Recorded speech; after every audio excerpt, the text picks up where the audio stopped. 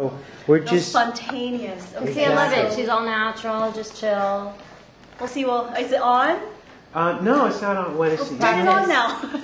No, wait, okay, get ready, get ready. Yeah, it's on. We're Okay, just, so Chinese esoteric school, what esoteric means is, esoteric is the union of three mysteries.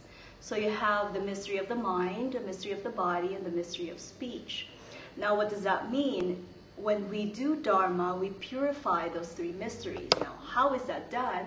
You purify the karma of the mind through visualization. You purify the karma of speech through chanting mantras. And you purify the karma of the physical body by doing mudras. Mantras, mudras, and visualization, the union of the three mysteries. Henceforth, you have esoteric practice, or the Dharma esoteric practice. Now, this practice originated about probably, if I remember some of the scripts that Master Yu had spoken to us before, it was about 5,000 years old.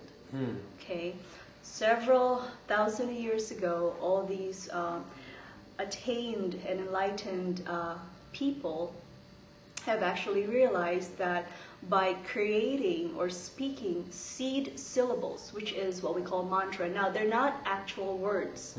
They don't have a literal English translations because of the fact that they are seed syllables. They're sound syllables.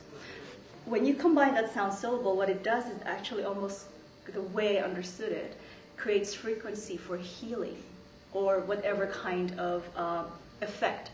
It has different effects depending on the seed syllables, depending on the connection of all those seed syllables. They realized, they started experimenting on themselves. They would actually almost to the point that they would hurt themselves. When they hurt themselves, let's say, for example, I tried to pinch myself on one particular side of the body in one particular spot, let's just say somewhere in my wrists.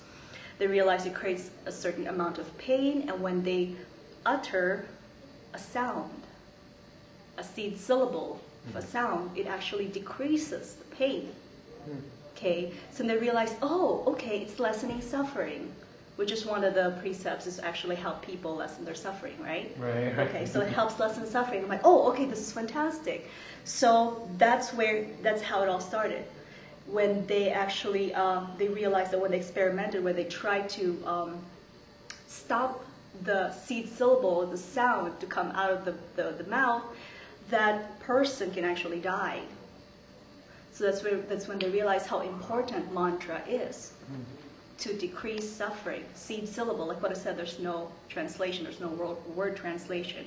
Right. Now they decided, okay, this is fantastic, these mantras, so how about if we just start saying these mantras over and over again? Somebody asked somewhere, well, how many of these things are we gonna say, right?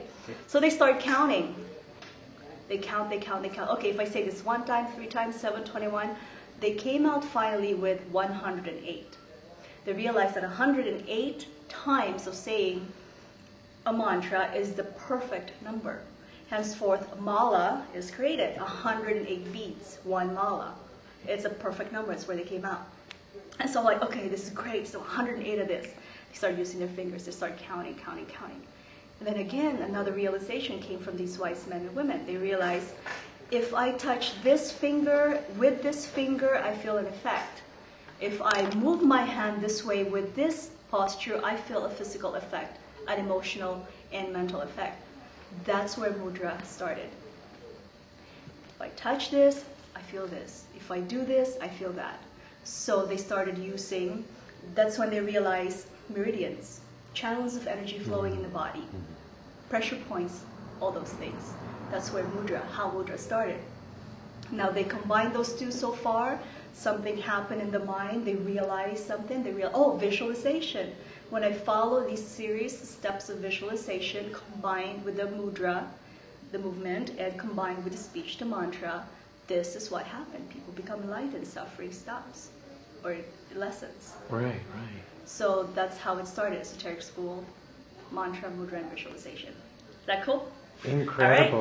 Right. Wait. Okay, now. All right. Now that you gave that great explanation, we want to know what Hanmi has done for you, how long you've been in it, where you're from, a little bit of background and history. Oh, right, okay. Probably been Hanmi, before I became a disciple, I started practicing medicine Buddha. That's probably about 3 years ago, going on 4 years ago. And I've been looking for that particular path because I like something practical because I am not.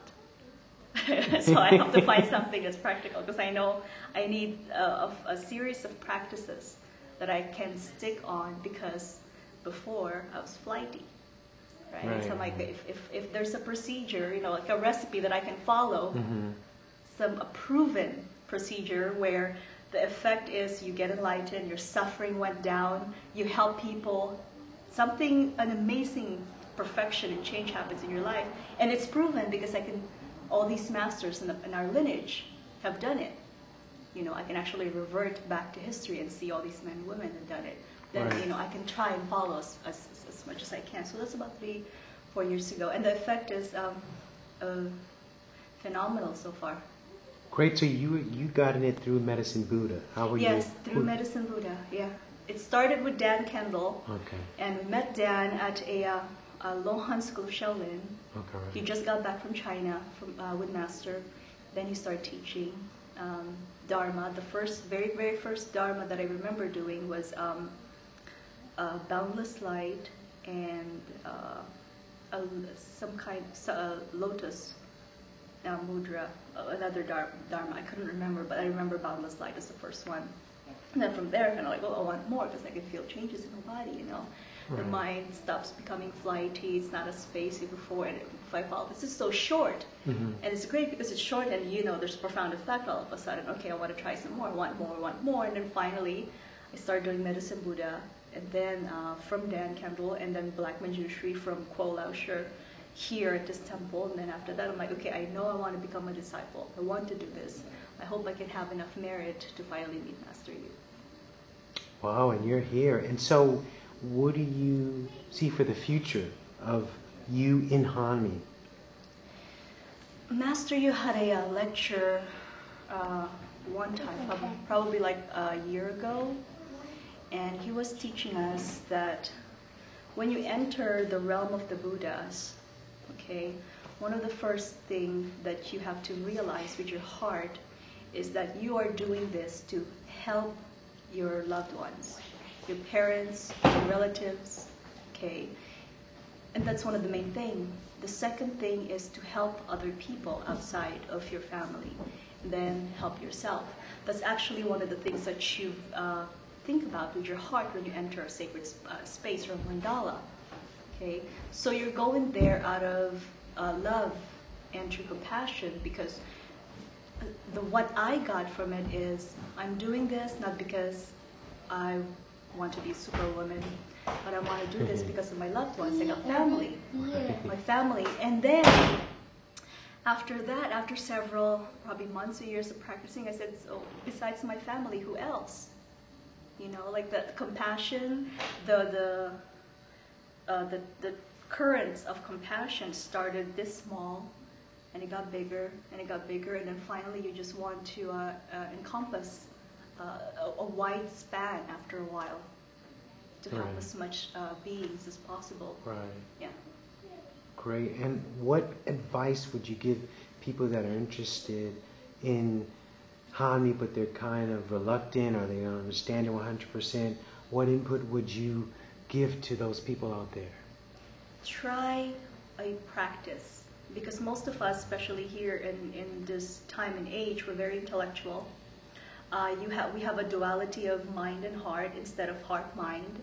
So we stay up here, it doesn't connect here. However, again, like what I said, I was looking for a practical approach, meaning you have to practice it. You actually have to sit down, go step by step and practice. And when you practice, you will feel an effect. Right. And then you start from there. Once you feel the effect, okay, wow, okay, I start feeling better. My mind is more calm.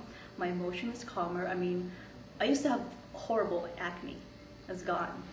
Really bad. And then I'm like, oh, this is fantastic. I want some more of this, And you would find effect. So you find a practice, no matter how short, because they're all important, Find a practice and then go from there. And if you want some more, and it will be your destiny to get a particular Dharma.